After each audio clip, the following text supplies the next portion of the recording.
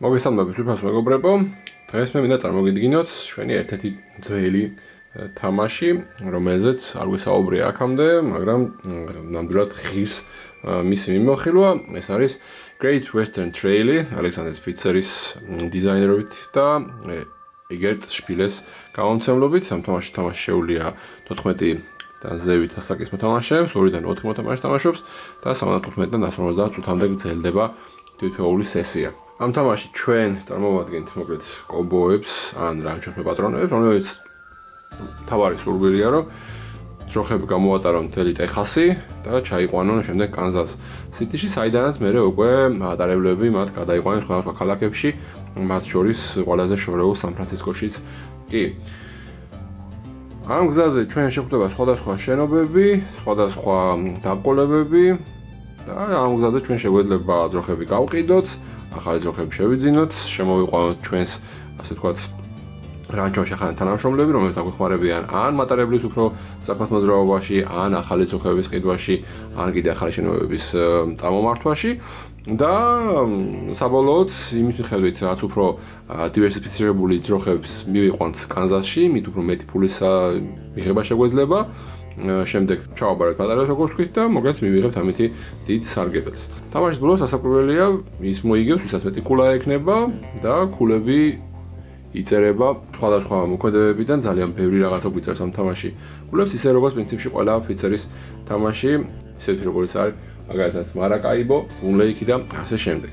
როდესაც ორში თამაშობთ, რაღაცები მოდიფიცირდება, კერძოდ 7 ძროხა ყავს შემოყვანილი, გასაყიდად ასე ვთქვათ და ასევე სხვადასხვა შენობები ცოტა უფრო ცუდად მოქმედებს ჩვენზე. გვაქვს ყველა თითო მოთამაშეს გვაქვს ჩვენი საწყისი ძროხები, 5 ჯერზი, 1 ღირებულების, ასევე 3-3 დაჩბელტი, 2 ღირებულების მწვანე, 3-3 გერნსი, 2 ღირებულების თეთრი და ასევე 3-3 ბლეკ ანგუსი, 2 ღირებულებიანი შავი.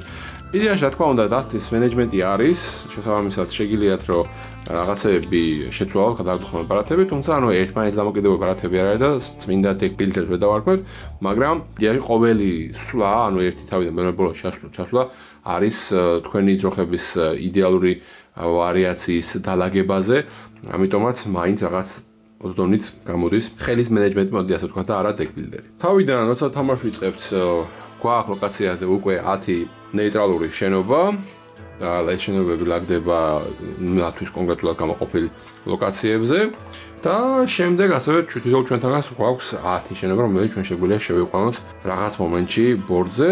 შენობებს აქვთ A და B მხარე და მომთამაშეებს შეუძლიათ შეთანხმდნენ თითოეული მათგანის A ან B მხარეზე, თუმცა არც მათგანს არ შეუძლია რომ განსხვავებული მხარეები ითამაშონ, ანუ ასეთი ასიმეტრია არ გამოდის. არ ვიცი რატო არ გამოდის მართლა გითხრათ, წესებში ესე გვიწერია, მე პირადად არ ვიცდია, რომ სხვადასხვა მოთამაშეებს თვითონ არჩიათ და მოდიფიცირებენ თავიანთი შენობები.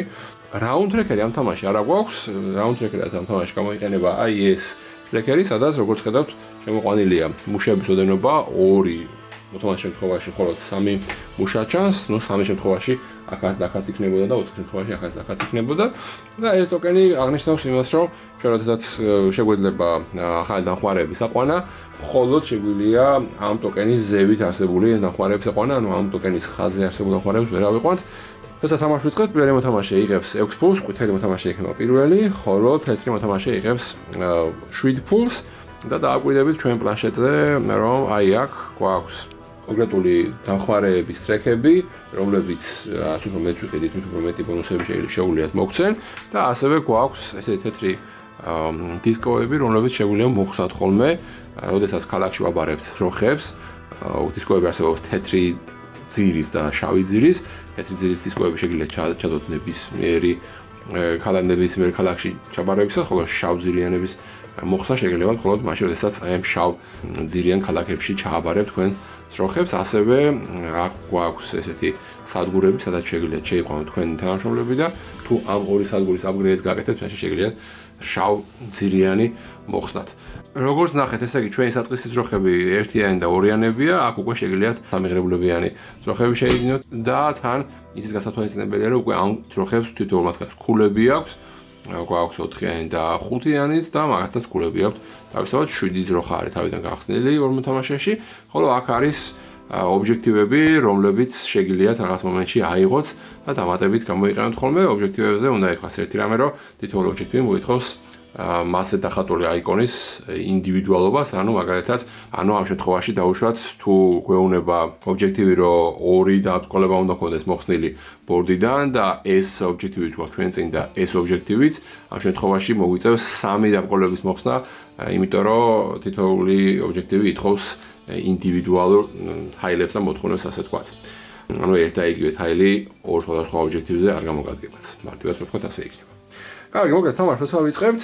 გარდა ამ ყველაფრისა, აქეთ გვაქვს ჩვენი სერტიფიკატების მარკერი, რაც გვიზდის ძროხების ღირებულებას, როდესაც ვაბარებთ კანზას-სიტიში და პრინციპში ეს არის სულ აქ გვაქვს რამდენით მოძრაობა შეუძლია თითოეულ მოთამაშეს, ანუ ამ შემთხვევაში ჯერჯერობით 3 შეგვიძლია გადავადგილდეთ, აქ გვაქვს ხელის ლიმიტი სულ 4-ია და ესენი შეგვიძლია რაღაც მომენტებში მოვიმატოთ ჩვენ სვლაზე.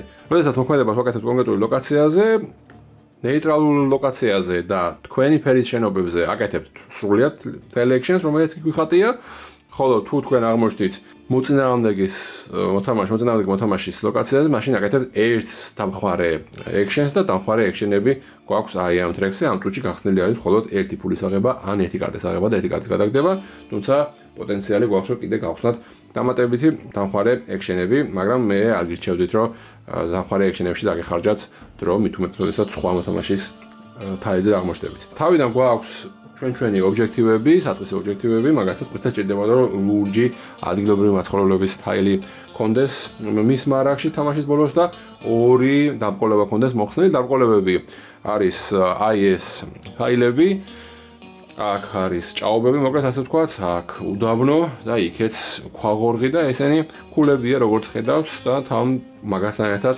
გვიპყოლებს გზას. ამას ყველაფერს ცოტა ხანში გეტყვით, ხოლო თეთრი მოთამაშეს სჭირდება წვანე, იგივე ადგილობრივი მაცხოვრებლების თაილი და 2 ქალაქში უნდა ჩაბარებული ყავდეს ძროხები, ეს არ აქვს მნიშვნელობა თეთრი იქნება თუ შავი.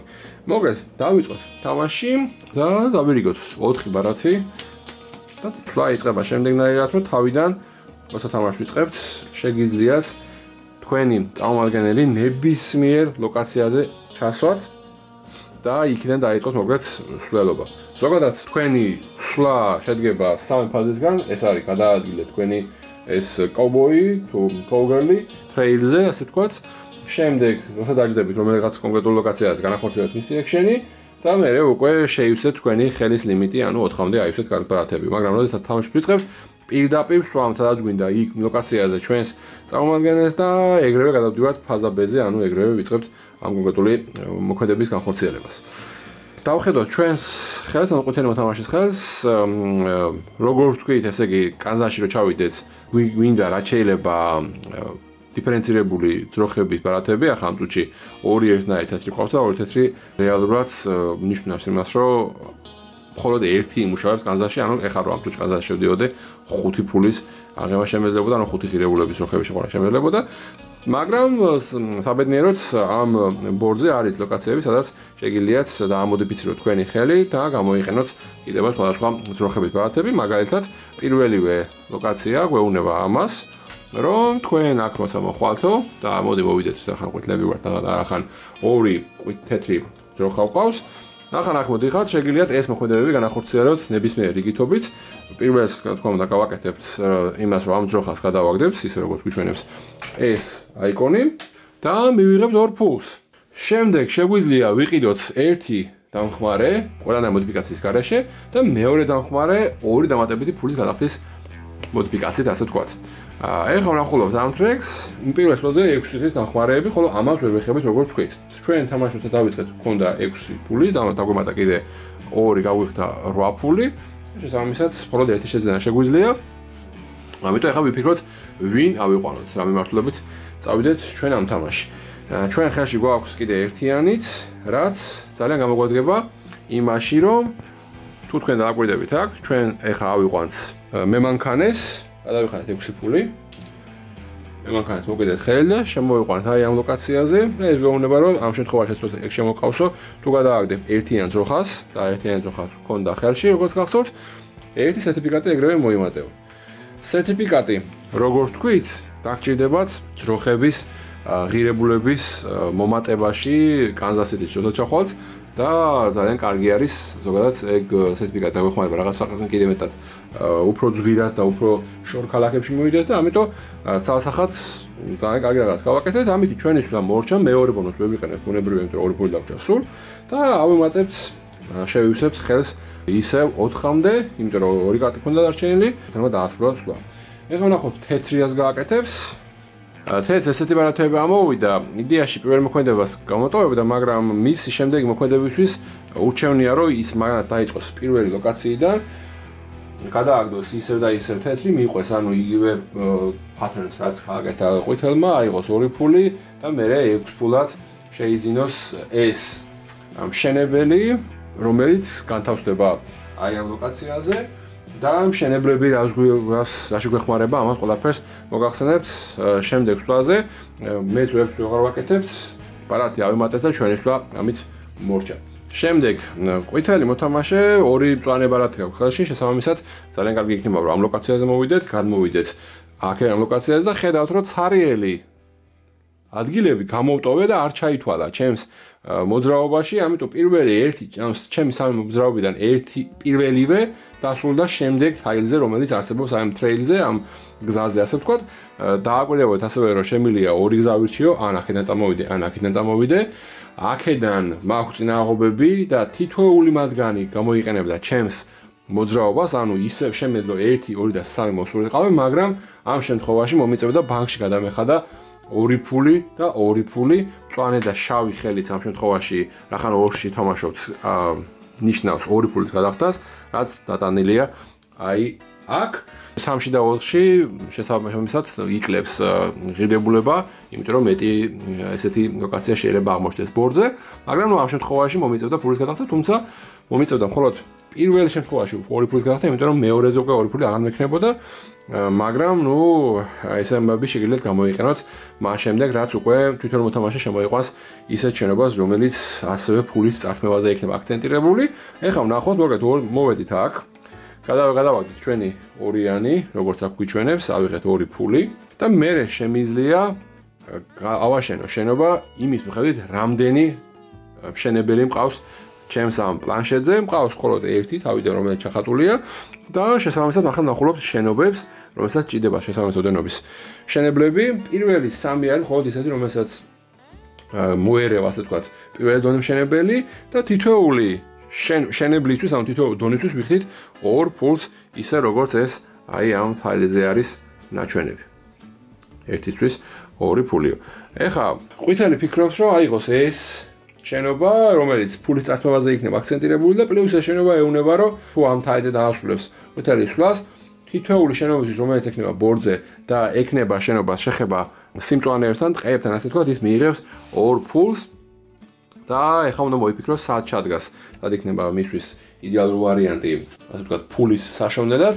ალბათ აი აქ ჯობია მაინც, იმიტომ რომ დანარჩენ ლოკაციების მოვლა ასე თუ ისე მაინც შეიძლებელია, ხოლო აქ უფრო მეტი ვარიანტია, რომ ვერ აცდეს მოკლედ თეთრი მოთამაშე ჩვენთან გამოვას და ფულის გადახდას. თუმცა კიდე ერთ დღე უნდა ვთქვათ, რომ თუ ფული არ ექნათ ეს მოთამაშეს, ვერაფერს ვერ მოგცემს უბრალოდ გაივლის იქ.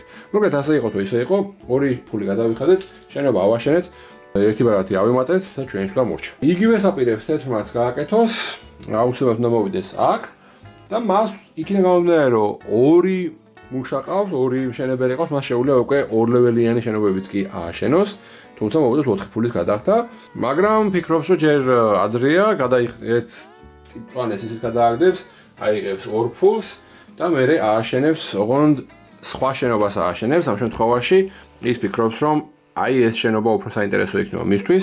ეს კონკრეტული შეუნება, რომ 2 ერთნაირი გადააგდეს, 3 ფული აიღეო და მერე ერთით გადაადგილე შენი cowboy და შემდეგ თაილზეც გააკეთებ შეუძლებლად შემდეგ თაილის ექშენებს.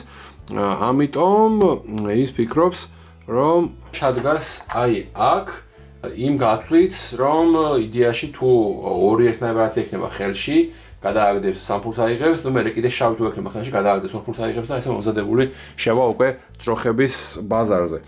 კი ბატონო, მისვლა მორჩა, ბარათი აიღო ერთი ხელში.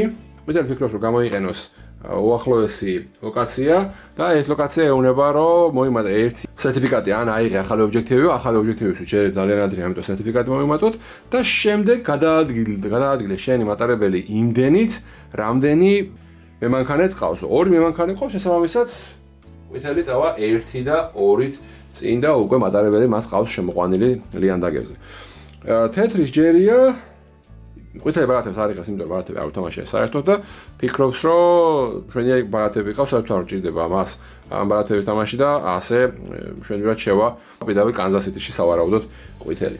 კარგი, თეთრის ჯერია, თეთრმა ძალიან კარგად დაილაგა მისი შენობის ჩათმით და რეალურად წამოვა 1, 2-ით მოვა თავის ლოკაციაზე, შემდეგ გადააგდებს ორ ერთნაირს, ორ მწვანეს გადააგდებს და აიღებს სამფულს და მერე შავს გადაადგილდება შესაბამისად მერე ამ ლოკაციიდან ამაზე, იმიტომ რომ ასე ეუბნება ეს თაილი, შავსაც გადააგდებს და ორ ფულს აიღებს, ანუ სულ 5 ფული გამოუვიდა და მერე შეუძლია იყიდოს ძროხა. ეხლა ძროხის ყიდვისთვის უნდა მივმართოთ აი ამ ნაწილებს ბორდისა, რომელიც გვეუბნება, რომ თუ თქვენ ერთი cowboy ყავთ მხოლოდო, შეგიძლიათ სამიანი ღირებულების ძროხა იყიდოთ 6-ათო. თუ ორი cowboy ყავთ, მაშინ სამიანს უკვე ყიდულობს 3-ად. სამის შემთხვევაში ყიდულობს 2 სამიანს 5-ად. ერთი შემთხვევაში 12 ფულს თუ გადაიხდი 4-იანს იყიდი ჩვეულებრივად. ნუ სამის შემთხვევაში 4-იანს იყიდი 6-იანად, 6-ად. 5 შემთხვევაში 2-4-იანს იყიდი 8-ად, 2 შემთხვევაში 5-იანს იყიდი 12-ად და 4 შემთხვევაში 5-იანს იყიდი 6-ად. ან ნებისმიერ დროს შეგიძლია გამოიყენო ერთი cowboy და ორი დამატებითი ბარათი დაამატო ძროხების მარკეტსო. ეხლა ჩვენ თავისთავად ყავს მხოლოდ ერთი cowboy, მაგრამ გვაქვს 6 ფული, რომ ვიყიდოთ სამიანი ძროხა, 6 ფული გადავიხადეთ.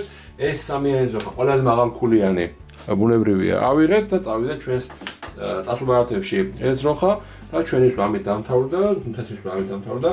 ის აიღებს სამ ბარათს და ეხლა არის ყვითლის ჯერი. ყვითელი ძროხის ყიდვა არ შეუძლია, ბარათებს გადაგდება თითად არ უნდა, ამიტომ ის გადაადგილდება 3-ით, 1, 2 და 3, მოვიდა თავის თაილზე, აიღებს 2 ფულს, იმიტომ რომ ერთი თაილი აქვს ხესთან შეხებით და ამით დაასრულებს თავის სვლას. თეთრ ძალიან არ უნდა რომ თეთრ ფული მიცეს ყვითელს, ამიტომ უჩვენია რომ აქეთ ხაიდან წამოვიდეს და 2 ფული უბრალოდ ბანკში გადააგდოს. 1, მეორე და გაჩერდება აქ, გადააგდებს 2 ერთნაირ თეთრს, აიღებს 4 ფულს და შეუძლია 7 ფული გადაიხადოს და ერთი წინაღობა მოაშოროს ბორდიდან, თუმცა მას 7 ფული ბუნებრივია არ აქვს, ამ თუჩი აიღო მხოლოდ 4 და ამით მისი სვლა დასრულდა. ძალიან უნდა რომ გაუმართლოს და კარგი კარტები ამოუვიდეს, თუმცა ბევრი არაფერი, 2 ერთნაირი ბარათი ყავს, რაც ძალიან ცუდია მისთვის. არ იქნება კარგი ჩაბარების სეზონი, ასე ვთქვათ. თეთრს ეხა ყვითელი 1, 2 და 3 მას შეუძლია რომ აქ გაჩერდეს იდეაში და კიდე გადაწიოს მანქანა იქეთ, იმიტომ რომ მას 7 აქვს.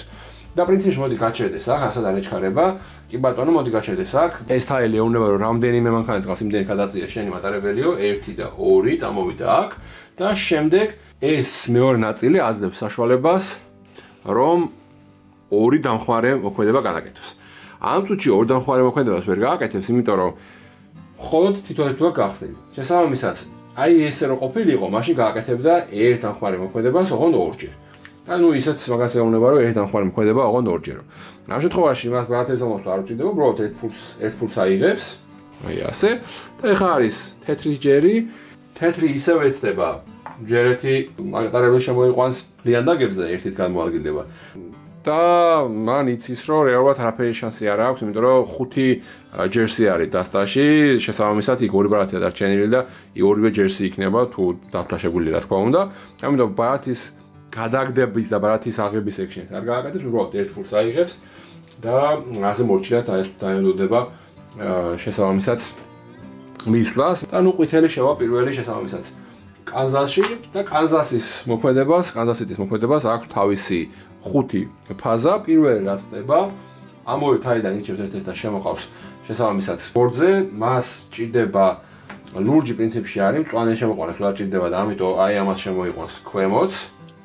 შემდეგ ბუნებრივია ეს შემოდის პირველივე ადგილზე და აი ეს მარკერი ჩამოდის ქვემოც და შესაბამისად ეს როდესაც ჩამოვა საერთოდ ბორდიდან თამაში დამთავრდება და კიდე ერთს მემანქანეს შემოიყვანს თამაში ზედა სტოტები არ ივსება. შემდეგ რაც ხდება უნდა წაადგინოს თავისი ხელი, მას როგორც ვთქვით აქვს იდეალური ხელი 7 ფული, შეუძლია დამატებით კიდე რომ ავიდეს 9-ზე, თუმცა 9 მას არაფერს მიცემს, იყოს 7, რაც აქვს, იმიტომ რომ თუ დააკვირდებით აქ 7 ძროხის ჩაბარება მას მიიყვანს კოლორადო სპრინგში, 9 ძროხის ჩაბარება მას მიიყვანს სანტა-ფეში. ამიტომ მოდი სერტიფიკატი ერთი დავიკლოთ, 8 ჩავთვალოთ რო გვაქვს და შესაბამისად მივდივართ სანტა-ფეში და მივიღებთ 8 ფულს, მაგრამ იმისთვის რომ ჩვენმა მატარებელმა მიაღწიოს სანტა-ფეში, ჩვენ ძროხის ღირებულებები კი არის 8 და სანტა-ფე მიიღებს, მაგრამ მატარებელს რამდენი X-იც აკლია სანტა-ფემდე, ან კონკრეტულ ჩაბარების ლოკაციამდე, იმდენი ფული უნდა გადავიხადოთ, ახლა ამ თუთში 4-ზე ვართ, ამიტომ 1, 2 და 3 ფული გადახდა მოგვიწევს, იმიტომ რომ აი ეს X-იც ითვლება მაგ ამბავში შესაბამისად 3 ფული გადახდა მოგვიწევს ჩვენ ჩაბარებული 8-დან, ანუ სულ 5 ფულს მივიღებთ და რაც უფრო მნიშვნელოვანია, მოხსნით ერთ-ერთს ჩვენ თეთრ დისკს. მოდი მე მგონია რომ აი ეს მოქმედება გავმახსოვს, ასე ვთქვათ, ორი ბარათის გააღება და ორი ბარათის გადახდება შეგვეძლება და შესაბამისად ეს დისკო ჩავაგდოთ სანტა-ფეში. ასევე დააკვირდებოდით რომ თუ რაღაც მომენტში ჩვენ შევიყვანთ ძროხებს ან კოლორადო სპრინგში, ან ალბუკერკეში, კოლორადო სპრინგში შეყვანის შემთხვევაში ერთ ობიექტივ ბარათს ავიღებთ და იგივე იქნება ალბუკერკეზე, იმიტომ რომ აი ეს გადამის წერტილები ამუშავდება ამ შემთხვევაში. აქ თუ დააკვირდებით, ალბუკერკე და ელ-პასოს შეყვანა 6 დამატებით ქულა, ელ-პასოში და სან-დიეგოში 8 დამატებით ქულა, სან-დიეგო და საკრამენტო 4 დამატებით ქულა და ასე შემდეგ. ასე რომ ამას ძალიან დიდი მნიშვნელობა აქვს, სად შეიყვანთ თქვენს ძროხებს. ჩვენი ბარათები დადისკარდა, ფული მივიღეთ მატარებელისგან, ფული დავხარჯეთ და მე ეს ჩვენი პატივცემული მივიდა აქ და დააბრუნდა შესაბამისად ისევ თავის ლოკაციაზე, ავიღეთ 4 ბარათი და ამით ჩვენი სვლა დასრულდა. შემდეგ უნდა გავაკეთოთ ის, რომ შევავსოთ აქაურობა. ესე იგი კოვბოები შემოგვესიან ახლა. კაი, ნუ ჩვენც თეთრსაც მეტი არაფერი დარჩენია. შემოვიდა ეს აქ.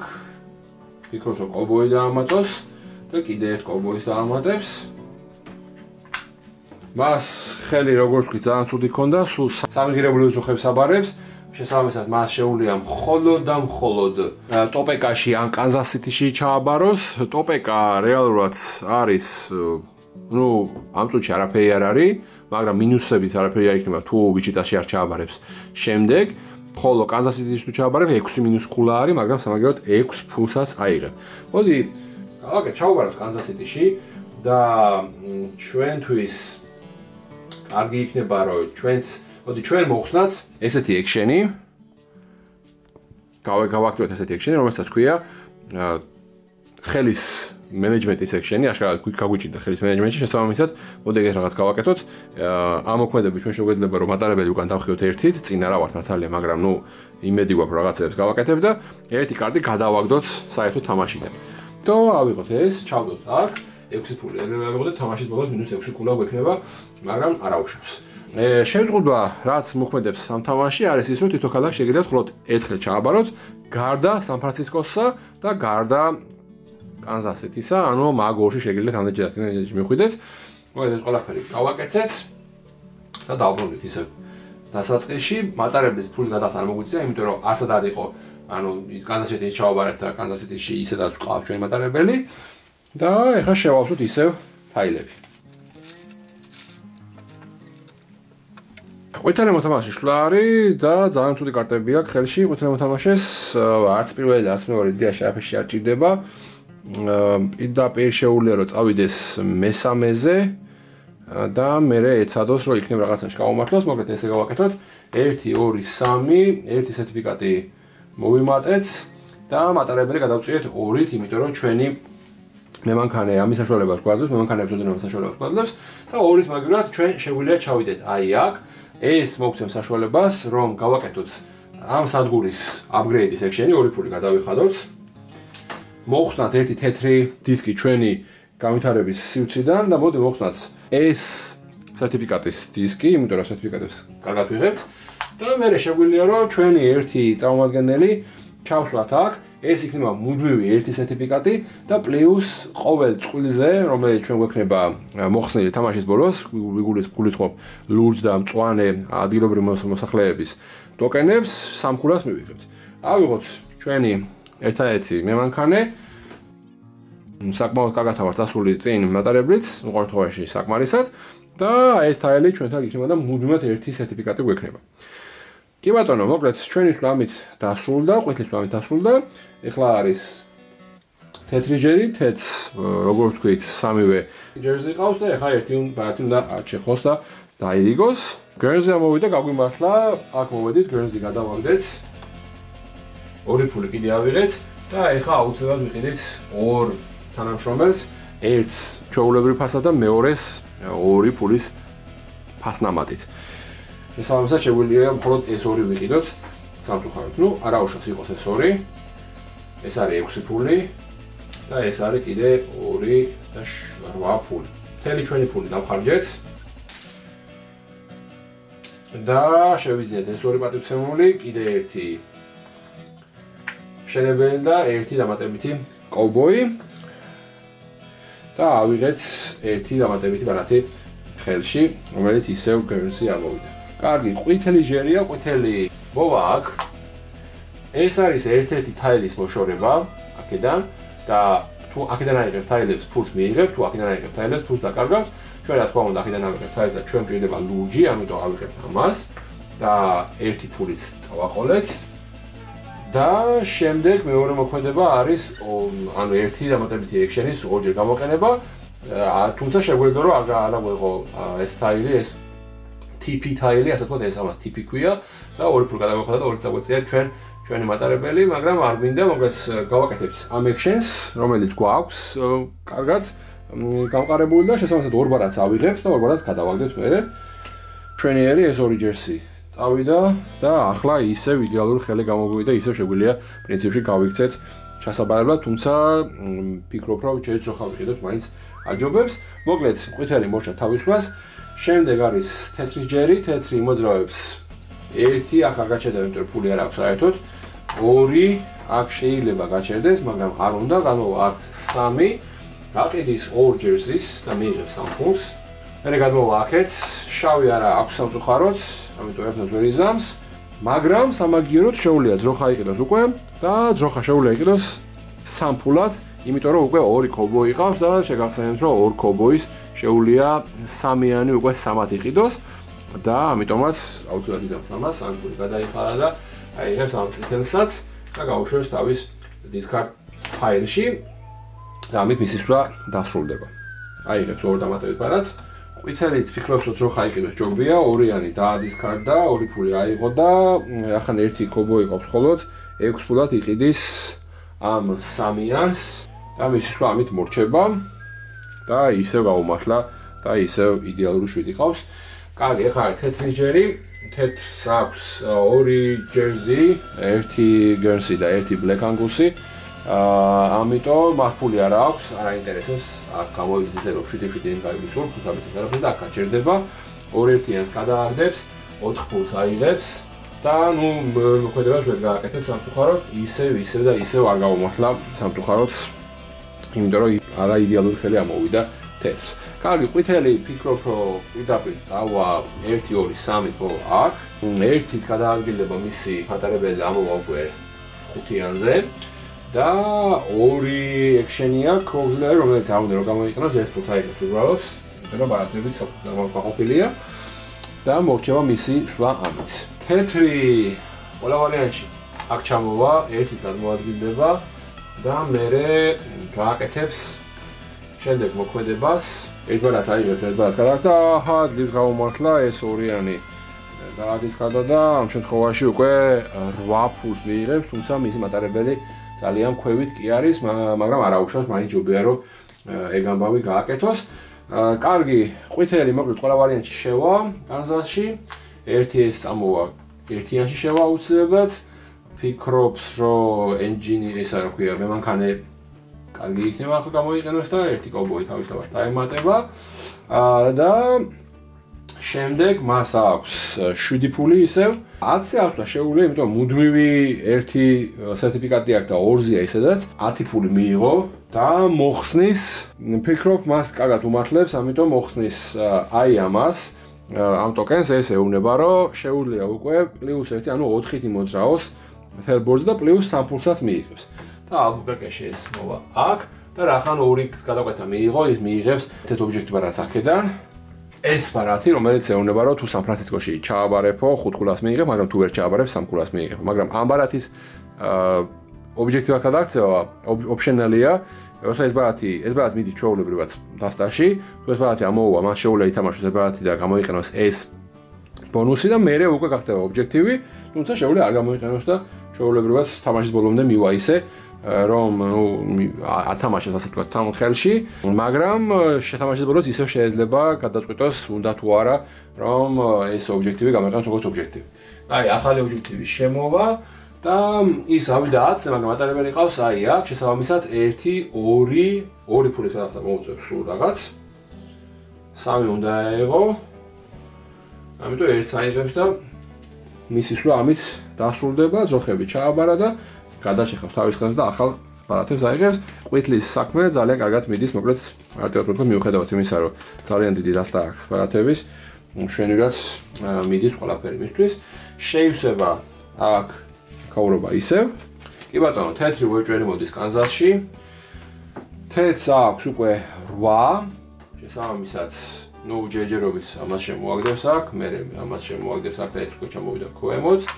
და ის შემოაგდებს მემანქანეს, იმიტომ რომ მემანქანე უფრო ჭირდება ვიდრე სხვა რამეები. მოკლედ 8 ფული აქვს, მოხსნის თეთრს თავისთავად და მოხსნის ისევ ამას, რომ მატარებელმა უკან დაიწიოს, მაგრამ ორი კარტი გადააგდოს და 8-იანი არის სანტა-ფე და შემოვა სანტა-ფეში.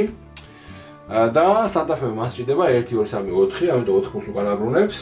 და ამით მისი სვლა დასრულდა. ყვითელს ამოვიდა, ისევ გადასარევად ამოვიდა ყველაფერი. გამოიყენებს ამ ბარათს, ეს ეუბნება, რომ 2 auxiliary action-ი გამოიყენებოდა, 2 ბარათს აიღებს, 2 ბარათს დაადისკარდებს.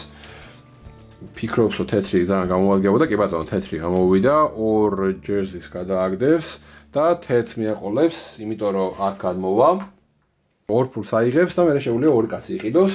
1 იქნება აუცილებლად მემანქანე, ეს 5-იანი.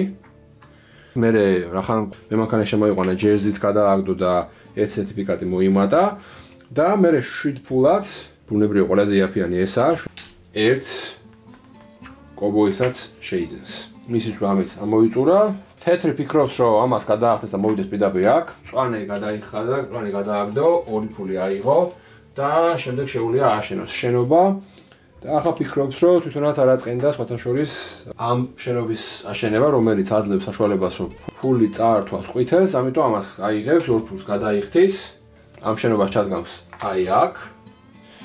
ყვითელი თამაშებს შემდეგნაირად მოვა აქ, სერტიფიკატს აიღებს და მატარებელი წავა 1 და 2-ით წინ.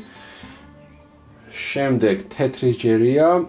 თეთრის და შემდეგ რამეს 1 და 2 აიღებს ამას. ეს არის 4 ფული მისთვის და ჭირდება კიდაც ობიექტივისთვის.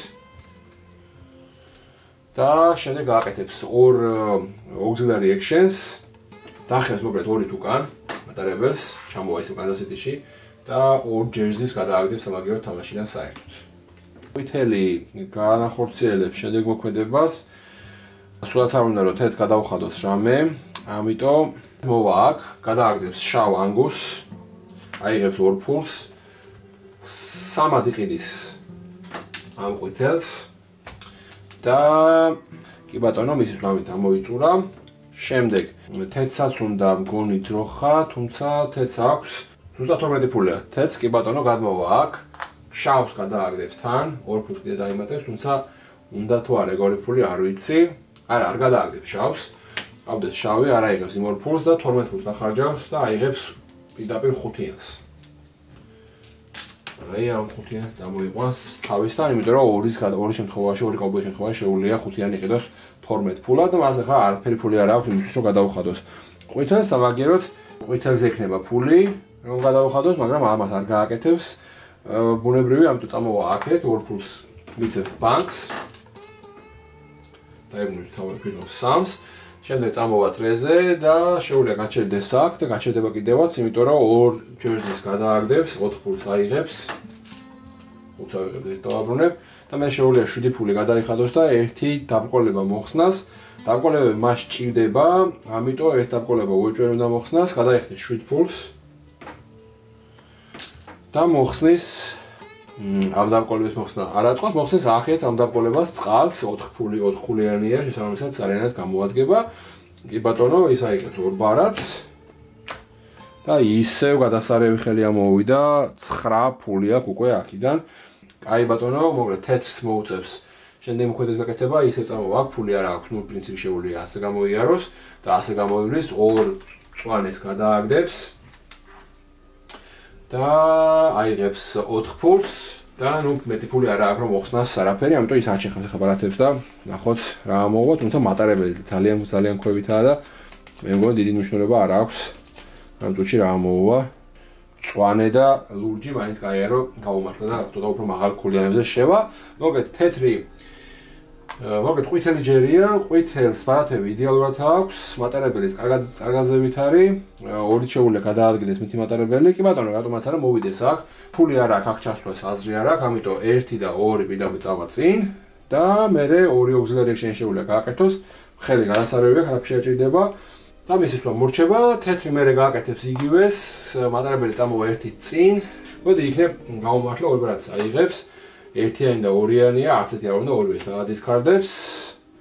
და მისის თქმა ამით დასრულდება. კი ბატონო, ყვითელი შევა ისევ კანზას-სიტიში, ჩამოაგდებს ამ როქსლაიდს აქ. ეს შემოვა და ეს ამოვა ქვემოთ უკვე.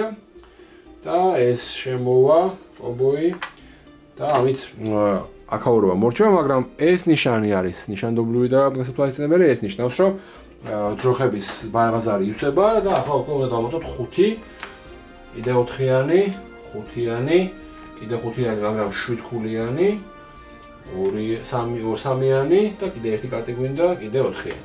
ყვითელს აქვს 9 ფული პლუს 10 ერთი მუდმივი სერტიფიკატი აქვს, 10 ფული აქვს. ალბაკერკი არაფერს ჭირდება, მაგრამ აქვს ასევე 2 სერტიფიკატი, რომელსაც დახარჯავს და 12-ზე, ანუ ელ-პასოში შევა და კიდე შეუძლია რომ შავი მოაძროს, მოაძრობს უეჭველი ამ შავს, რომელიც ხელს გაუძვის ხელის ლიმიტს. მას უკვე 4-ზე, ამისთვის 5 ფული გადახდა მოუწევს, თუმცა ელ-პასოში შესვლა მას 12-ს აძლევს, ანუ 7-ზე ჩამოვა და დამატებით მოუწევს 3 ფული გადახდა, ანუ 4 ფულზე ჩამოვა, რეალურად 4 ფული დარჩება, ხო, 5-იანს ავიღებ და ერთს დავაბრუნებ. და მორჩა ამით მისი სვლა დასრულდება. კი ბატონო, თეთრიც შედის, შემოაგდებს აქ ამას, აქ მემანქანეს, კიდე ქვევით ჩამოვიდა და აქაც მემანქანეს, იმიტომ რომ მემანქანეები უფრო ჭირდება მას ამ წუთში ყოველდღიურობაში. ნახოთ, მას აქვს ხელში ზუსტად 9 სერტიფიკატები არ აქვს, შესაბამისად სამწუხაროდ ალბუკერკეზე ვერ ადის. მაგრამ ნუ სანტა-ფეზეც ვერ გამოდის, შესაბამისად კოლორადო სპრინგსში შედის, თუმცა 9 ფულს მაინც იღებს. აქ შემოვა, მოდი აიღოს ეს ახლა ამ წუთში. კოლორადოში შემოვა, 3 ფულს გადახდა მოუწევს, 9-დან ანუ 6-ში დაუბრუნდება და ობიექტივს იღებს, ახლა სანტა-ფე და კოლორადო სპრინგსი დააკავშირა ერთმანეთს და მას შეუძლია აიღოს 4-იანი პრინციპში აქ. თუ ფაილებსაც მოხსნას, 2 შენობა შეუძლია აიღოს, აი ეს ამას იღებს. და ამას წაიღებს ის ფაილში და მისი თქმა ამით დასრულდება. ჩამოვა ქვემოთ და აკაურობა შეივსება. და ეხლა არის ყვითლის ჯერი. ყვითელი უკვე ირიგებს, როგორც შეგახსენეთ, 5 ბარათს, 4 მას აქ და 1 უნდა დაიმატოს. აშკარად არ ვაწყობ, მეგობრებო, მაგრამ ყვითელს უმართლებს ძალიან, იმიტომ რომ ეხლა ამ წუთში ყველა სხვადასხვანაირი ბარათი აქვს. და ეს არის 9-10 უკვე აქ არის. აი სერტიფიკატი რომ დაიმატოს, ჩვეულებრივად შევა სან-დიეგოში პრინციპში, თუმცა მას საფრანგეთში შესვლა უფრო ჭირდება, ამიტომ სერტიფიკატები ჭირდება ბევრი. კი ბატონო, ფული აქვს 6 ფულად მას აქ შეუძლია კიდე ერთი პატივცემული შეიძინოს. კი ბატონო, რატომაც არა, მოკლედ გავაკეთოთ ეგ ამბავი, მოვიდეთ აქ, თეთრი გადავაგდოთ, 2 ფული დავიმატოთ. და ვიყიდოთ ერთი მემანქანე აქედან ფული გადავიხადეთ და მემანქანე შემოვიდა აქ, ერთიანი დავადისკარდეთ და ორი ფული ავიღეთ. ამით ერთი ვქენით, რომ თეთრს გავუთულეთ საქმე, იმიტომ რომ მემანქანე ძვირი შეხვდება ყველა ვარიანტში 7-იანი და პლუს გარდა მაგისა ჩვენ უკვე 3 შეგვიძლია სირბილი, რაც ძალიან კაია, რა თქმა უნდა. თეთრი უეჭველი აქ მოვა. მას მშვენიერი ხელი აქვს, მაგრამ უნდა ძალიან მემანქანის ყიდვა, ამიტომ თეთრს გადააგდებს და ორ ფულს აიღებს და შეუძლია რომ 7-ად იყიდოს მემანქანე. შემდეგ ერთიანი დაადისკარდოს, ახლა მემანქანეს ყიდულობს და სერტიფიკატი მოიმატოს. და მეორე ყიდვა არ შეუძლია, სამწუხაროდ იმიტომ რომ ფული არ აქვს, ამიტომ ორბარაც აიღებს და მისის თვამით მორჩება. შემდეგ ყვითელი შენობის აშენება არაფერს სჭირდება მას. შავიც აყავ, ამიტომ შესაბამისად ამას გამოტოვებს 1 და 2 უეჭველი გაჩერდება სერტიფიკატზე, 1 მოიმატებს სერტიფიკატს და მანქანა მისი მატარებელი წავა 1 შეუძლია აქ ჩავიდეს, პრინციპში და რატომაც არა ჩახდება აქ. 4 ფულს გადაიხდის, რომელიც მას შემორჩა. ერთ-ერთს მოხსნის, მოდი ეს იყოს ახლა უკვე ეს და მოვა აქ. და შეუძლია რომ პრინციპში ეს ჩვენი cowboy მოვავდეთ აქ და კიდე ერთი მუდმივი სერტიფიკატი აქვს და ასევე ესეუნება რომ ყოველი 2 დაბრკოლებისთვის, რომელიც მოხსნილი იქნება თამაშის ბოლოსო, 3 ფულაო და რეალურად მას 1 დაბრკოლებო უეჭველი უნდა რომ მოხსნას. ამით მისის თვა დასრულდა. ბატონო, თეთრი ჭერია. მშვენიერი ბარათები აქვს თეთრ ხელში. შენობის აშენება პრინციპში ატომაც არა, შეუძლია უკვე 3-იანის აშენებაც კი შეუძლია. და კი უეჭველი უნდა მოვა აქ. წვანეს გადაიხდის, 2 ფულს აიღებს და ააშენებს აი ამ შენობას, რომელსაც სჭირდება 3 მშენებელი და ეს შენობა საშუალებას მიცემს, რომ 1 ტიპი დაიქირაოს 1 ფასნაკლებით და მერე წავიდეს იმდენი, რამდენი მატარებელიც აქვს. ეხლა თქვენ დააკვირდებოდით ალბათ, რომ აქ გვაქვს ისეთი შენობები, რომელსაც სჭირდება 9 მუშა, 7 მუშა და ასე შემდეგ და რეალურად სულ 6 ყავს. ამის გაკეთება შეგიძლიათ შემდეგნაირად, შეგიძლიათ რომ უკვე არსებული შენობა ჩაანაცვლოთ, მაგალითად მე შემეძლო 1-იანი ჩამონაცვლებია 3-იანით და შესაბამისად მომიწევდა მხოლოდ 2 მუშის ფულის გადახდა, ასე ვთქვათ, ანუ 4 ფულის გადახდა მომიწევდა მხოლოდ, რაც პრინციპში შესაძლებელი იყო, თუმცა ის ერთი შენობაც ჰქონდეს ატომაც არა ადგილზე ჩასმული. და პრინციპში უკვე აქ მოსვლა ჩვენ 6 ფულს გვაძლევს, იმიტომ რომ 3-ვე შენობა არის ტყეების მირგვლივ, რაც ძალიან კარგია, რა თქმა უნდა. კარგი. ეხლა არის ყვითელი ჯერი. ყვითელს უნდა რომ შავი მოიშოროს, ამიტომ ის მოვა აქ, შავს გადააგდებს, 2 ფულს აიღებს, მაგრამ ფული საერთოდ აღარ შეება. ფული არ აქვს, საერთოდ კაპიკი. ამიტომ მანდ კი არ მოვა. 1, 2, 3 და 4. 4-ით რომ მივიდეს იქ, ეგა 5 ფული. და ფული არ აქვს, არაფერს არ მიცემს შესაბამისად თეთრს. კი ბატონო, მოდი ესებათ. 1, 2, 3 და 4, 2 ფული ავიღეთ და ჩვენი ხმები დასრულდა. იმიტომ რომ ფიქრობთ, რომ ამ ორ შავს გადააგდებს იქ 2 ერთად გადაგდების შედეგად და 4 ფულს აიღებს და მერე ვნახოთ რა იქნება კიდეო. ეხლა თეთრი ჯერი, თეთრს აქვს ძალიან მაგარი ბარათები ხელში. უკვე გადის 5, 8, 12-ს. ამიტომ 12 არის ელპასო და თავისთავად აწყობს. ამიტომ ბარათებს ხელიდან გადაგდება, არაფერში არ ჭირდება. ის გააკეთებს შემდეგ რაღაცეებს. ის მოვა აქ, 1-ით ჩამოიწევს ქვემოთ და მატარებელი წავა მისი 2 წინ. მატარებელი უნდა ამუშაოთ ახლა ძალიან. ამიტომ ამას გააკეთებს და მის თვლა მორჩება. შემდეგ ყვითელი გადმოვა აქ, 2 შავს გადააგდებს და აიღებს 4 ფულს. ერთ გადააგდებს და 5 აიღებს და 7 ფული არა აქვს რომ დაბრკოლება მოხსნას, ამიტომ მის თვლა მორჩება, ორბარაც აიღებს უბრალოდ. აქ ვიყავით ხო, 1, 2, 3, მოვედით აქ და 6 ფულს ავიღებთ. შემდეგ ყვითელი ჯერია, ყვითელი გადმოვა, ამას გამოტოვებს თავისთავად, მოვა აქ. მატარებელი წავა მისთვის 3 წინ, 1, 2 და 3 და 2 auxiliary-ი აქვს, შესაბამისად ორბარაც აიღებს და 2-ს დაადისკარდებს, წვანეს და თეთრს დაადისკარდებს და მასაც აქვს 10-11 უკვე პლუს 2 მუდმივი აქვს 13 პლუს 14-ზე შეუძლია ავიდეს სან-დიეგოში ჩვეულებრივად აბარებს ყვითელი.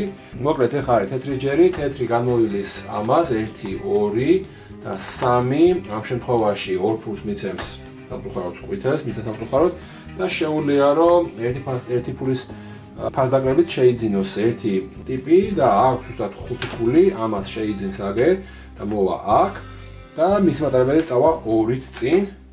1 აქ ჩასვლა არ უნდა და არც აქვს ფული და გამოვა აქ 5-ზე ამ წუთში. ნუ ფული რაღაცა ბევრის მოუწევს მაინც, მაგრამ არ აუშავს ხოლმე, ნუ რაც არის ეგ არის მოუწევს, როგორც ახლა აქ 12-ზე აბუკაკეში რო შევიდეს, ან პასოში რო შევიდეს 1, 2, 3, 4 ფული რაღაცა მოუწევს, არ აუშავს. კარგი, შემდეგ ყვითელი ყველა ვარიანტი შედის კანზასში, მოხსნის იყოს ეს, კი ბატონო, აქ ჩაიდოს. შემდეგ აქედან მოხსნის ერთ ადეცემულ cowboys და აქედან უეჭველი ერთ მშენებელს და შემდეგ აბარებს. ეს არის მისთვის, როგორც ვთქვით, 10, 11, 12, 13 მუდმივი სერტიფიკატებიდან და 14 ერთ სერტიფიკატს გამოიყენებს და სან-დიეგოში ჩაბარებს. სან-დიეგო სამწუხაროდ არის თეთრი.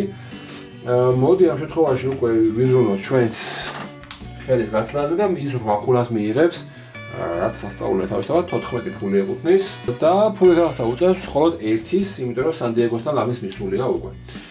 კი ბატონო, ეს ბარათები წავიდა, ეს წამოვიდა აქ და ახალობა შეივსება. ასე, ეს გადმოვა აქეთ და მის მატარებელი წავა კიდე 2 და ავიღებთ 1 ფულს, რომელიც გამოგვადგება ალბათ რამეში. შემდეგ ყვითლის ჯერია, ყვითელს აქვს 5 ბარათი და როგორც მოსავალია საშინელებები, მაგრამ ყველა ვარიანტში მოვა აქ, იმიტომ რომ ფული ძალიან ბევრი აქვს, ორიანს გადაიხდის, კიდე 2 ფულს აიღებს. ახლა შეეცდება რომ შეიძინოს ხალხი კარგფასაც. ყველაზე იაფიანი არის 7-იანი, მოდი 7-იანი შეიძენს 1 cowboys, აი ამას და მეორეს შეიძენს, მოდი კიდე 1 cowboy შეიძინოს 9 ფულად. cowboy წამოვა და მოვა აქ. მისის მამით დასრულდა, ერთ ბარათს აიღებს. თეთრი სვლა არის, ეს შემოდის კანზასში, დაამატებს ამას. აქ.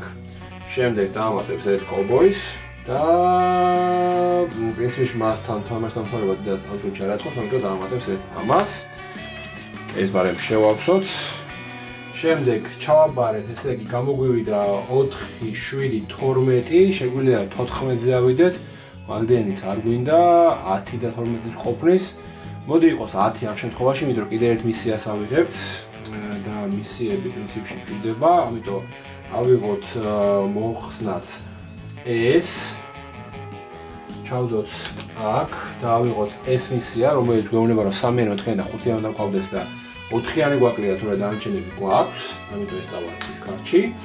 და შემდეგ ვიღებთ 10 ფულს, 5 ხარჯავთ აქედან და პლუს გვექარჯება კიდე 2, ანუ სულ შემოვიდეს შემოსავალი 3 ფული. კი ბატონო, ესენი წავიდა, ნუ ეს მისია შესრულებული გვაქვს და ამ მისიასაც მე მგონი მალე შევასრულებთ 4-იანის ყიდვა, მე მგონი არ გაგვიჭირდება წესით. კარგი, ეს წამოვიდა ქვემოთ. ეს რასაც შევავსეთ, დავირიგოთ უკვე ამ შემთხვევაში უკვე 5 ბარათი. და ამ მისიისთვის ასევე ერთი წინაღობა უნდა მოხსნათ, წინაღობის მოხსნა შეგვიძლია ჩვენ აი აქ 7 ფულის გადახდით. ეს ამბავი და გავაკეთოთ აუცილებლად, იმიტომ რომ ორი შენობა გვაქვს და მარტო დავიღოთ 3 ფულა არ ვიცი. კი ბატონო, ეგ ამბავი შეგვიძლია გავაკეთოთ 5-იანი ამოგვივიდა კვლავ და პრინციპში დანარჩენი ყველაფერი კარგად იქნება. მგონი, შემდეგ ყვითელი ჯერია. ყვითელს უნდა რომ მწვანე, პრინციპში ყვითელს აქვს ძალიან ცუდი ხელი. 2 თეთრი და 2 მწვანე აქვს საშორებელი. მოდი ყვითელი მოვიდეს აქ. მწვანეს გადააგდებს, 2 ფულს აიღებს და ააშენებს ერთ შენობას. ეს შენობა იქნება, იყოს ეს. აი აქ იყოს. კარგი, შემდეგ ეს ყველაფერი გააკეთო, 2 ფული გადაიხადა მაგისთვის და მისი სვლა დასრულდა, ერთ ბარათს აიღებს. ბატონო, ახლა უკვე ნორმალურია რაღაცა შედარებით. შემდეგ თეთრი ჯერია, თეთრს შეუძლია რომ მოვიდეს აქ, არა აქვს ეგეთი არაფერი. თეთრს შეუძლია 3 ბარათი აიღოს და 3 ბარათი დაიბრუნოს მერე, პრინციპში ავტომატურად შეიძლება მაგ ამბავი. მოდი ჯერ მაგას გააკეთებს, სამბარათს აიღებს და სამბარათს გადააგდებს. ეს ორი უეჭველი დაიტოვოს, ამ ორიანის დატოვება უნდა, იმიტომ რომ თეთრი გადააგდება ჭირდება ამ წუთში, ამიტომ ამ სამს გადააგდებს. იმოძრავებს მოკლედ 1-2-ით, არავის არ ყიდულობს, გადააგდებს წვანეს და ექნება შესაბამისად 7 ფული და 7 ფულად შეუძლია ააშენოს შენობა. მოდი ახლა ჩვენ ავაშენოთ აი ეს შენობა, იმიტომ რომ გვინდა რომ ჩვენ ღირსენი მოვახსნილოთ, საქვია წინაღობები და ეს ავაშენოთ ჩვენ. შემდეგ შეგვიძლია 2 თვი მოძრაოთ, 2 თვი მოვაზროთ და გამოვტოვოთ ყვითლიანის ლოკაციები. აი აქ იყოს აქ. კი ბატონო, მოკლედ აქ ჩავდეთ. ეს ამით ასრულდა, ავიდა 2 ბარათი, წვანი და თეთრი. კარგი. შემდეგ ყვითელი ჯერია. ყვითელი ყველა ვარიანტი უნდა გაიაროს აქ და ნუ აქ 4 ფული გადახდას, უჩვენე 2 ფული ჩვენ მოგცეს. კი ბატონო, 1 ან 2 ფული მოგცეთ ჩვენ. და მერე მოდის აქ. ეხლა მას უნდა რომ სან-ფრანცისკოში შევიდეს. სან-ფრანცისკოში შესვლის ყველა ვარიანტში 18-ზე უნდა ავიდეს, ამიტომ 1 სერტიფიკატი მოიმატა, მან გაჩერდა და მატარებელი გადაადგილდება 3-ით. აქ ჩამოსვლა პრინციპში რატომაც არა, ჩამოვა აქ და გაჩერდება, 4 ფულს გადაიხდის, ეს დაიბრუნებს და იქ შეყავს თეთრი, მოდი შევიდეს ეს. აი აქ და ერთი შეუძლია ჩასვლას და მოდი ძალიან წინ არის უკვე, ისედაც არ ჭირდება ამდენი და ამას ჩასვამს აქ და ეს კიდევ ერთი დამატების სერტიფიკატია და ყოველი 2 სერტიფიკატი მას მიცემს 3 ფულას თამაშის ბოლოს. კი ბატონო, მისის ამით დასრულდა. ათები არ გადაუთამაშია. ყვითელი ჯერია, თეთრი ჯერია, ეს შეუძლია მოვიდეს აქ, მაგრამ რეალურად 5 ფული არ აქვს რომ მოაშოროს, თუმცა შემდეგ ფაზაზე იმედია იქნება. ამიტომ 1, 2 აქ თუ გაჩერდა სერტიფიკატს აიღებს, მატარებელი წავა წინ 2-ით და პრინციპში 9-ზე ავა, მაგრამ ნუ ბევრი არაფერია მისთვის. აქ მოსვლა არაფერი სჭირდება, აქ მოსვლა 2-ს გადააგდებს და 1-ით წავა წინ, ან 6 ფულს აიღებს აქვე. მე მგონი ჯობია რომ 6 ფული ავიღოთ, მოვიდეთ აქ, 1 ეს მოვაშოროთ და ეს წამოვიღოთ ჩვენთან და ეს არის 6 ფული. ფული ძალიან გვჭირდება. და მერე შეგვიძლია 2 auxiliary action-ი გავაკეთოთ. და 2 ბარათი ავიღოთ, 2 ბარათი ავიღეთ, წითელი და შავი, შავი გვჭირდება, წითელი სადაც გვინდა, მაშინ ეს 2 თეთრი გადავაგდოთ და იდეაში იდეალური ხელი იქნება, შავი გადადება მოგწევთ, ძროხის ყიდვა, 4-იანს ვიყიდით, გადასარევით რომ მგონი ყველაფერი კარგი, მოკლედ თეთრის სვლა დასრულდა, ყვითლის ჯერია, ყვითელი შეუძლია რომ თეთრი გადააგდოს, რომელიც არ აყავს სამწუხაროდ, ახლა ამას ატოვებს, ან აქ შეუძლია და 4 ფულის აღებაც არ არის ცუდი და 2 auxiliary action-ია და პრინციპში 2 კარტი შეუძლია გადააგდოს. კი ბატონო, აქ მოვა. ამას გადააგდებს და ეს არის მისთვის 4 ფული. უცაიღებს ეს დააბრუნებს და მერე 2 auxiliary action-ს გააკეთებს და ამ შემთხვევაში 2 დაიხებს უკან მატარებელი, 1 და 2 და 2 jersey-ს გადააგდებს და მორჩა ამით მისის სვლა აიმატებს 2 ბარათს. თეთრი გადმოვა. შავს გადააგდებს, 2 ფულს აიღებს და ძროხის ყიდვა შეუძლია, 3 cowboy-ზე შეუძლია 4-იანი ყიდვას 6-აც, აგერ 6 ფულს გადაიხდის და ამ 4-იანს თავისთავად წაიღებს, ყველაზე მაღალ ღირებულებიანს და შეუძლია მეტი არაფერი 3 cowboy დახარჯა ამაგაში. შემდეგ 3 cowboy ამასაც აქვს. შავი შეუძლია გადააგდოს. კი, ესეც გადმოვა აქ, შავს გადააგდებს, 2 ფულს აიღებს და ნუ 7 ფული ექნება და დახარჯავს აქედან 6 და აიღებს ასევე 4-იანს, ის აიღებს უბრალოდ 4 ფულიანს. კარგი, შემდეგ თეთრი შეუძლია ახლა გააკეთოს შემდეგი რაღაცეები, წამოვიდეს აქ. მე აქ 2 ფული გადავუხადოს ამას, თუმცა თუ აქ აჩერდება, ეს არის 2, 4, 6, 8 ფული. 8 ფული ბევრია. ჯერ მოვალ აქ, ავიღებ 8 ფულს და შემდეგ ყვითლის ჯერია. ყვითელს აქვს 1 ფული სულ რაღაც, ამიტომ დიდად არ აინტერესებს, ყვითელი მიიღებ და 4 ფულს არ აინტერესებს. კი ბატონო, იმოძრავებს 1, 2, 3-ით, 1 ფულს მიცემს თეთრს და აქ გადააგდებს 2 jersey-ს, აიღებს 4 ფულს და 7 ფული არ აქვს რომ დახარჯოს, მაგრამ მას მთლიანად აინტერესებს რა განათები ამოუვა. 1 შავი ზედმეტია, მაგრამ აქ შეუძლია მოსვლა შემდეგზე და კიდე 2 ბარათს აღება და 2 ბარათს გადახრა. კარგი. შემდეგ თეთრის ჯერია. თეთრი ითამაშებს ამ ბარათს, რომელიც ეუბნება რომ 3 გადაადგილდი ისე რომ დაიკიდო გადახდებიო 1 2 3 მოვა აქ და აქ იყიდის ერთ მუშას თიფას დაკლებით მაინც ჯობია რომ გონი ვიყიდოთ კიდე ერთი cowboy ესაა 7 ფული გადავიხადეთ 7 ფული და ერთი წინაღობა მოვხსნათ წინაღობა მოდი მოვხსნათ ჩვენ აი მისის ამით დასრულდა თეთრი ჯერია თეთრი ყველა ვარიანტი აქ უნდა გადმოვიდეს 2 წავა მის მატარებელი წინ 1 და 2 აქ ჩასვლა უღირს თუ არა შეუძლია ერთი მოაშოროს და ყოველი 2 3 ექშენი კი ბატონო ჩავა აქ გაჩერდება 2 ფულს გადაიხდის და ერთს მოხსნის და ეს იქნება სავარაუდოდ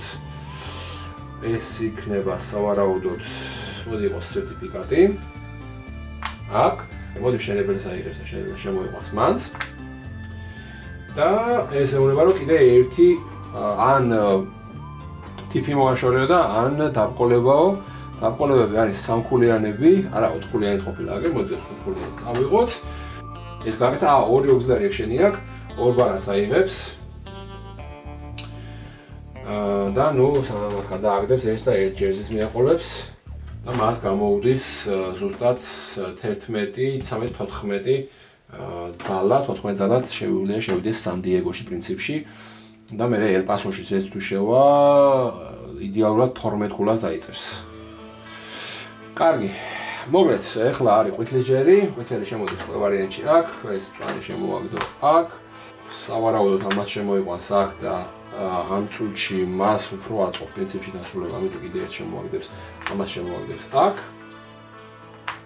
და ძროხები უნდა დაემატოს აქ არის ეხლა ამ წუთში 5 2 ძროხა დაემატოს 3-იანი დაემატა და 5-იანი დაემატა 7 ქულიანი 2 7 ქულიანი ძროხა რომელზეც ეს უნდა გაიწიოს თვითონ მე ესენი დავამატოთ შემდეგ ის აბარებს ყავს 2 10 ზუსტად 10 პლუს 3 13 14 არაფერი აჭდება 13 ფულია მოკლედ ყველა ვარიანტში და სამწუხაროდ შემოდის შემოვა ამას გადავაიხდის და შემოვა ყველგან აყოფია მოკლედ დიდებში ამიტომ მოუწევს ყოველდღეს მისში შემოვასვლა და ერთი მისიის აღება იყოს მაშინ მოდი ეს 3-იანი და ნახოთ შევძლებთ კიდე 2-3-იანი წინა დაგჭირდება როგორც მინიმუმ კი ბატონო მატარებლების ჩაბარება არ ჭირდება ფული აიღო წამოვიდა აქედან მისის ეს კვადრატები გადააგდო და ახალი კვადრატები აიღო ეს არის 3 კვადრატი პლუს კიდე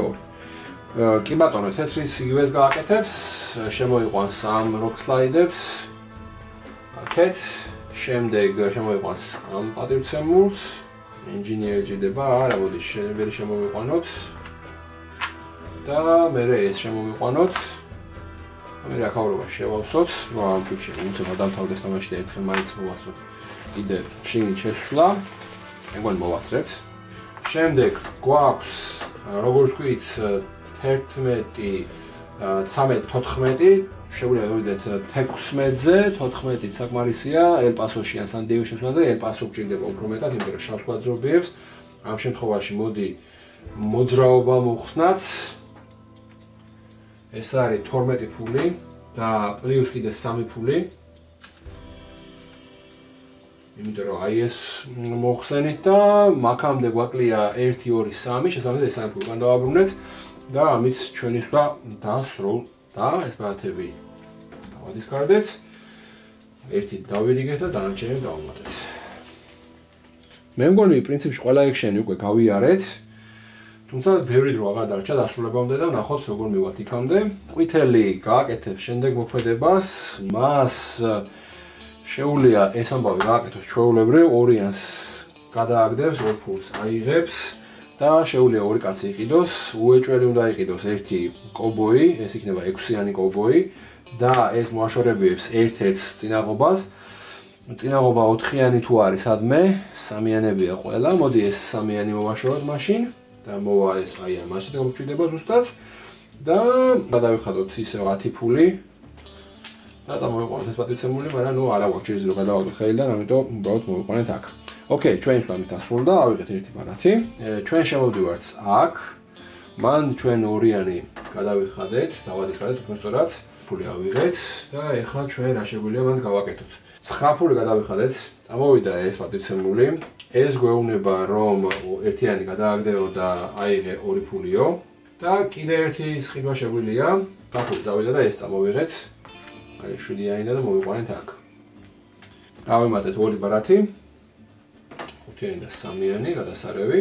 და ეხლა არის ყვითლის ჯერი, ყვითელი 1-2 ფული გადაიხადა ბანკში. 3 და გაჩერდა აქ სერტიფიკატი აიღო და გადაწევს 3-ით მის მატარებელს. ეს არის 1, 2 და აქ ჩასვლა 6 ფული პრინციპში აქვს. რატომაც არა, სხვა არაფერს. ძროხის ყიდვა უნდა, ხო? ძროხის ყიდვა უნდა. მაშინ არ ჩავა, წავა წინ ისევ, გაჩერდება იქ. და მისის ამით მორჩა. თეთრი სვლა არის, თეთრი თავის სვლაზე. აი აქ მოვა სერტიფიკატი ან 1 კიდე მისი ისაღება. არა, ამას აიღებს. ეს წამოვა დისკარტში და მერე წავა მატარებელი მისი 3 წინ, 1, 2 და 3 მეათეზე გაჩერდა. კი ბატონო, შემდეგ ყვითლის ჯერია. ყვითლთან შეუძლია თეთრი გადააგდოს, რომელიც არ აქვს და ძროხა იყიდოს. ამიტომ მოდი ჯერ ამას ითამაშებს მის წინ და აიღებს 3 ბარათს, 1, 2, 3 და 3-ს დაადისკარდებს, თეთრს დაიტოვებს უეჭველი და ამურს დაადისკარდებს. მერე ამ თეთრს გადმოვა აქ. ამ თეთრს გაყიდის 4-ს. 5-ს აიღებს ეს და აბრუნებს და მერე შეუძლია იყიდოს 4 cowboy იყავს, შეუძლია შესაბამისად იყიდოს 5-იანი შემიძლია იყო და 6-ს. ამ 5-იანს ვიყიდი.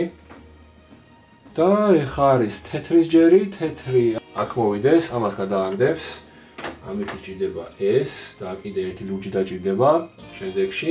და მერე 2 auxiliary action-ი იქნება 2 ბარათის აღება, ან 2 ფულის აღება. ფული რა ჭირდება, შავ შეუძლია გადააგდოს და კიდე ძროხა იყიდოს.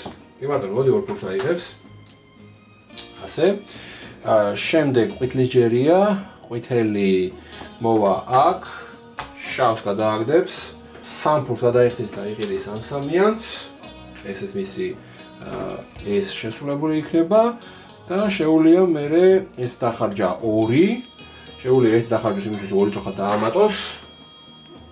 ეს არის 4-იანი და ეს არის კიდე ერთი ყვითელი, რომელიც არ ფიჭდება და კიდე დაამატოს კიდე ყვითელი და კიდე ლურჯი. აი ლურჯი არ იქნებოდა მისთვის ცუდი სხვათა შორის. კარგი, მისთვის მომორჩა ერთი ბარათი აიღო. ეხლა არის თეთრის ჯერი, თეთრს შეუძლია მოვიდეს აქ, გადააგდოს ერთი შავი, აიღოს 2 ფული და შემდეგ 6 ფული აქვს, 6 ფულად შეუძლია შეიძინოს 4 ყავს, 5-იანს აიღებს თავისთავად ამას. შემდეგ აიღო ერთი ბარათი. ეხლა არის ყვითლის ჯერი, ყვითელს 2 ფული აქვს, კი ბატონო გამოიარა აქ, 1, 2, 3, 2 ერთნაირი კი აქვს, გაჩერდება მან ყველა ვარიანტში.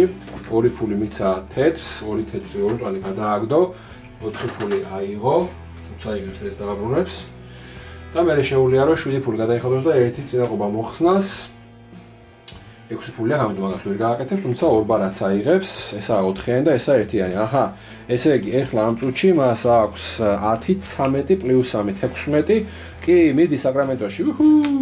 გადასარევია. კაი, თეთრის ჯერია. თეთრსაც პრინციპი შვენიერი ხელი აქვს. აქ არის 15 უკვე, ჩვეულებრივად შეუძლია წავიდეს. ამიტომ გავჩერდეთ აქ, ავიღოთ 8 ფული.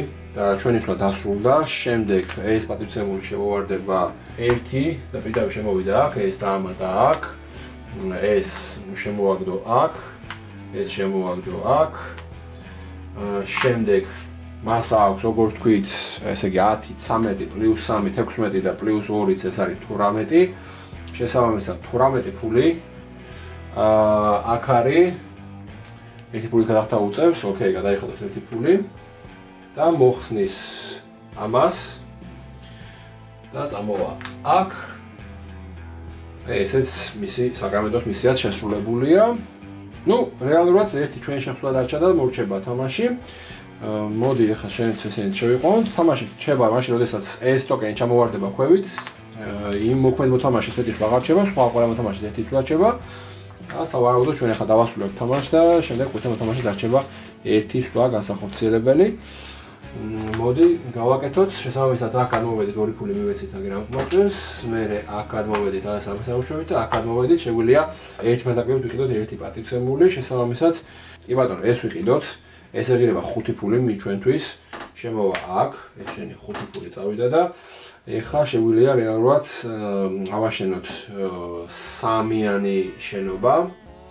შეგვიძლია რომ ეგეთ რაღაც გავაკეთოთ, რომ ჩავანაცვლოთ, ვთქვათ, ჩვენ ყავს 4, ანუ 4-იან შეგვიძლია ავაშენოთ, ან 5-იან შეგვიძლია ავაშენოთ, მაგრამ მოგვიწევს, ესე იგი, ჩვენ გვაქვს აქ 1-ლეველიანი, 2-ლეველიანი, 3-ლეველიანი. რომ ჩავანაცვლოთ ჩვენ ვთქვათ, ეს 2-ლეველიანი შეგვიძლია გავაკეთოთ 6-იანი, მაგრამ მაგდენი არ გვაქვს. 5-იანი შეგვიძლია როგორც გავაკეთოთ. მოდი იყოს, არა აქვს მნიშვნელობა რა იყოს, აი ეს იყოს. ეს 5-იანი ავიღეთ, ეს ჩავანაცვლეთ და 3 ფული გადავიხადეთ. 3, იმიტომ რომ აქ თითოეული მუშაზე გვთხოვდა 1-ს, 2-იანი გადავაგდეთ, 5-იანი შევიყვანეთ, 3 მუშის ფული გადავიხადეთ და რეალურად შემოვიდა აი ეს ამბავი აქ. ნუ 3 ფულა გადავაქცეთ 6 ფულად, უფრო მარტივად მოთქვათ. იმიტომ მეტი ფული არ გვქონდა, თორე უკეთესად გავაკეთებდით. დავწუხოთ მეტი ფულზე ვერ გავიხაჩეთ, მაგრამ ეს უნდა ჩვენი დამთავრდა, ეხლა ყვითელსა კიდე სვლა. 1 და მერე კიდე 1 ექნება, იმიტომ რომ ჩვენ ამის მერე სავარაუდოდ დავამთავრეთ. და ჩვენი მატარებელი წავიდა 3 წინ. აქ ვერ ჩავდივართ 1, 2 და 3. ყვითელს რა შეუძლია გააკეთოს ფულების მაქსიმიზაციისთვის. მე მგონი რომ 2 სვლაში შესვლას მოვასწრებ, ამიტომ მოკლედ 1, 2, 3, 4, 5 და 6. მან შავს გადავაგდებ. 2 ფულს ავიღებ და შევიძენ ძროხას 4 cowboy-ით შემილია შევიძინო კიდე 1 5-იანი, ამიტომ გადავერთე 6 ფულს. ავიღებ ამ ძროხას და ამით შემისვლა მორჩება. ოკეი, მე შეება 1 2 3 4 კი შევდივარ ჩვეულებრივად. კაი, მოკლედ ყვითლის ჯერია, ყვითელი ყველა ვარიანტში უნდა შევიდეს, ახლა უკვე იმიტომ ძალიან გაასწრებს, მოკლედ 1 2 შევივიდა, მისი სვამით დამთავრდება. კარგი, ახლა მნიშვნელობა არ აქვს რა შემოიყვანს, აქ ამას შემოიყვანს. ეს ჩამოვარდა და 2 ქულა მისია და ესეც მე უკვე აღარაფერი აღარ ემატება. აქ შემოვიდა აქ.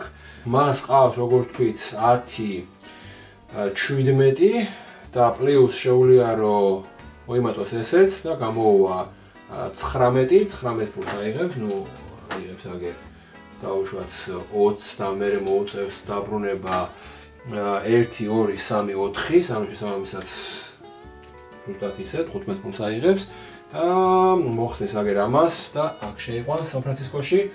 ეს მორჩა, ეს გააკეთა, ამით 3 ფულა ეთმართ ბოლოს და მისი ამით დასრულდა ეს რაღაცები, მისი წავიდა და ამით დაამთავრა მან თამაში. ერთი სვლა დარჩა ყვითელს, ყვითელი 1 2 3 4 და შემოვა აქ, ნუ 2 ფულს მიცემს აგერ ამას, ბევრი არ მესჭირდება ეს 2 ფული. ფულები თამაშის ბოლოს კი აქვს ფულები, მაგრამ ნუ ამ წუთში აგერაფერს არ გადაწყვეტავს. რაც აქ იმით შევა, ეს არის 9 10 13 პლუს 3 ყოველთვის აქ და 15.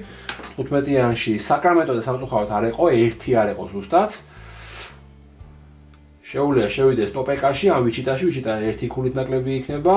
ტოპეკაში შესვლა არ შესვლა დიდი მნიშვნელობა არ აქვს, ფულს აიღებს უბრალოდ, რეალურად ახლა საკრამენტოზე 1 არ იყო, ზუსტად 1 არ იყო, აი 1 დააკლდა, არა უშავს, მოკლედ რაც არის ეგ არის, შეიყვანს აგერ ამას ტოპეკაში და აიღებს, როგორ თქვით, 15 ფულს. კი ბატონო. ესეც ასე, ამით დასრულდა თამაში, ეხლა უბრალოდ ქულებს დავითვლით. მოკლედ, ყოველი 5 ფული არის 1 ქულაო. ყვითლის შემთხვევაში 1 2 3 4 5 6 7 ქულა აქვს მარტო ფულებით. მერე სახლები, ყვითელს აქვს მხოლოდ 2 ქულა სახლებში. შემდეგ დააპგრეიდებულ სადგურებს ნახულობთ, ეს არის 1 3 5 ქულა ყვითლისთვის. ქალაქები, რომლებსაც ქულები მიცეს, ეს არის 6, ეს არის 8 და ეს არის 9 ქულა. შემდეგ ეს მოშორებული წინაღობები, რომლებიც ნუ კადრში არ ჩანს, ამიტომ მოდი მოვახლოვოთ აქეთ. ეს არის 4 და 3 და ეს არის 7 ქულა. შემდეგ ძროხები, ავითვალოთ ახლა ძროხები, ქულიანი ძროხები თავისთავად. 18 ქულა ძროხები. შემდეგ ობიექტივები ეს გვეუბნება რომ ერთი ესეთი უნდა ქონდა და ეს არის 3 ქულა. შემდეგ სან-ფრანცისკოში ნაყოფიერად ეს არის 8 ქულა და 3-3-იანი გვყავს. კი ბატონო და პლუს ერთი რომელიმე სხვა ქალაქი ეს არის 4 ქულა, ანუ სულ გამოვიდა 12 ქულა. შემდეგ მუშაობს უკვე აი ესენი. აქ გვეუბნება რომ ყოველი 2 სერტიფიკატი 3 ქულაო და 3 გვაქვს სერტიფიკატი სამწუხაროდ და შესაბამისად 3 ქულაა. ეს გვეუბნება ყოველი წყვილშიო, შესაბამისად ამ შემთხვევაში უკვე მუშაობს ესენი ინდივიდუალური ამას აღარ ჭირდება. ამით წყვილში გვაქვს ეს და ესაა 3 ქულა, ეს 6 ქულა და ყოველი 2 მოშორებული გვაქვს ერთი 2 ანუ 2 წყვილი გვაქვს მოკლედ და ეგეც 3 ქულა. ანუ სულ 9 ქულა გამოგვივიდა მანდ. შემდეგ ჩვენი დამხმარეები ქულებს არ გვაძლევენ, არც ერთი არ გადმოსულა აქეთ. ეს არის 0. შემდეგ ეს მოხსნილი გვაქვს, ეგ 3 ქულა გვაქვს. და ეს 2 ქულიანი თეთრმა წაიღო, ამიტომ აქაც 0 არის. 85, 88. ეხლა თეთრი ჯერია, თეთრსაც მივყვეთ, ფული მას აქვს 1 2 3, შესაბამისად აქ არის 3 ქულა.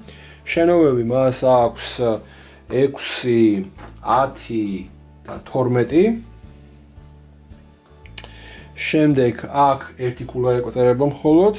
შემდეგ აქ ეს არის 6 და პლუს 9, ეს არის 15 ქულა. კი ბატონო.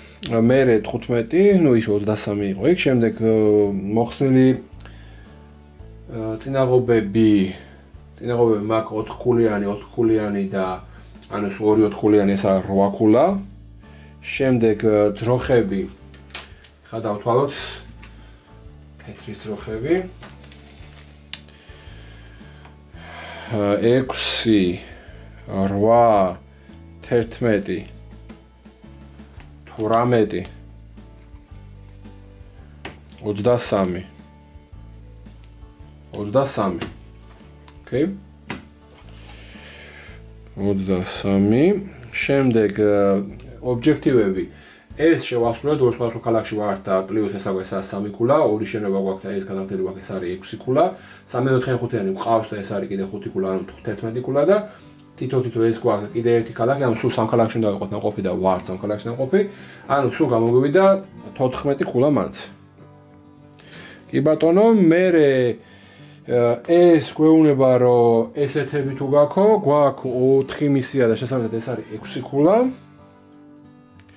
ჩვენი დამხმარეები მანდაც არ გვაძლევენ ქულებს, ანუ არც თეთრს არ აუყვანია მზევით ქულების სექტორში, 3-იანი ამასაც აქვს და ამას 2-იანი აქვს დამატებით კიდე. ესე იგი, სულ გამოგვივიდა 12 და 94. 94-95 გამოვიდა, თეთრმა გაიმარჯვა, მოკლედ ამ ბრძოლაში, მიუხედავად იმისა, რომ მეგონა რომ ყვითელი გაიმარჯვებდა, თეთრმა იმარჯვა, იმიტომ რომ მეტი ძროხები ყავდა და მეტჯერ მოახერხა მოკლედ კაი ქულების აღება, თან ობიექტივების მეტი აიღო, 3 ობიექტივი ქონდა და ყვითელს კიდე არ ქონდა მაგდენი, თან შენობების მეტი ქონდა, მოკლედ ყვითელმა მეტჯერ ჩააბარა, რეალურად ჩააბარა 1 2 და -6 ქულა. -6 ქულა, 94 -6 ქულა არის 88. ეს დაგვაკდა -6 ქულა, 88. მაინც მოიგო. მიუხედავად იმისა, რომ -6 ქულა აიღო იქ თეთრმა, 88-ს გავიდა და 85 იყო ყვითელი. მოკლედ, ეს იყო სულ Great Western Trail-ი, იმედია გასაგები იყო ყველაფერი, ყველა ექშენი გავიარეთ პრინციპში. ერთადერთი ესე რა გვიხსნია, ეს არის რომ აქ რომ მოდის აჩერებს თვას, შეუძლია სამფული გადაიხადოს 9 ქულიანი ინვესტირება გააკეთოს და მერე ბრუნდება უკან ნებისმიერ ლოკაციაზე, ანუ ნებისმიერ ადგილზე შეიძლება დააბრუნოს და მათ შორის ამ ჩაღმავებებშიც და თუ იმ ჩაღმავებებში მოხდება კიდე შეუძლია დააპგრეიდება გააკეთოს. ანუ იდეაში თუ რამე გამოგჩა, იქაც შეიძლება მიხვიდეო მაგას გეუბნება ეს ამბავი. ამ თამაშს აქვს თავისი დამატება 1, რომელსაც ქვია Great Western Trails Rails to the North და ნუ აქ ხდება შემდეგი რამ 1 რომ ეს overlay ედება ბორდს ებოდა ნაწილიდან და ეს გვაქვს საშუალებას, რომ რეალურად იგივე ნაწილები ხატია აქაც კანზას-სიტი და ასე შემდეგ. უბრალოდ იქ თუ იყო რომ -8 ქულა, -6 ქულა იყო თამაშის ბოლოს, აქ -8 ქულა არის. ცოტა უფრო მეტად გაამკაცრეს, იმიტომ რომ ძალიან ბევრი მოთამაშე ამბობს, რომ არის ეგეთი სტრატეგია, რომ თავიდან აიღო ბევრი ფული, კანზასში მიიყვანო რამდენიმეჯერ და მერე წახვიდე და ის 6 ქულები მერე აინაღაურო ბევრი ფულის აღების წყალობით. თუმცა აქ ხდება დამატებით ის ამბავი, რომ შეგიძლია რომ შესაძაც შესაბამის ქალაქებში აბარებ, უფრო მეტ შესაძლებლობებს ამატებს, უფრო მეტი საშუალებები გაქვს, უფრო მეტი ქალაქები, უფრო მეტი შესაბამისაც ლოკაციებს, სადაც შეგიძლია თქვენი ეს მრგვალი დისკოები მოაზროთ და თქვენი ექშენები დაიმოდიფიციროთ, მოკლედ გაცილებით უფრო მეტი ვარიაცია არის. Great-Western Trail-ის ამ დამატებაში მოხდა თამაშის თავიდან რედიზაინი, რაღაცები შეიცვალა და შემდეგ გამოვიდა ახალი მიმართულება Great-Western Trail-ი, ოღონდ არგენტინა. ეს თამაშიც პრინციპში იგივეა, ბორდი, ანუ თითქმის იგივენაირად არის, უბრალოდ შეცვლილი არის, აქედან იწყებ და იქით მიდიხარ და რაღაცები დამატებული არის, მცირედი ცვლილებები, განსაკუთრებული და საოცარი ცვლილებები აქ არ გვხვდება, თუმცა მეტი კომპლექსურობა შეიძინა თამაშმა არგენტინას მიმართულებით და უფრო სხვა ბევრი ვარიაცია დაემატა, გარდა იმისა, რაც იყო რეალურად აქამდე. ასე დასრულდა ორ მოთამაშეში Great-Western Trail-ი, იმედია მოგეწონათ. თუ ასე არის, მაშინ გამოიწერეთ ჩვენი არხი, მოგწერეთ თქვენი კომენტარები და ითამაშეთ, რა თქმა უნდა, მეტი და მეტი ბორდგეიმები.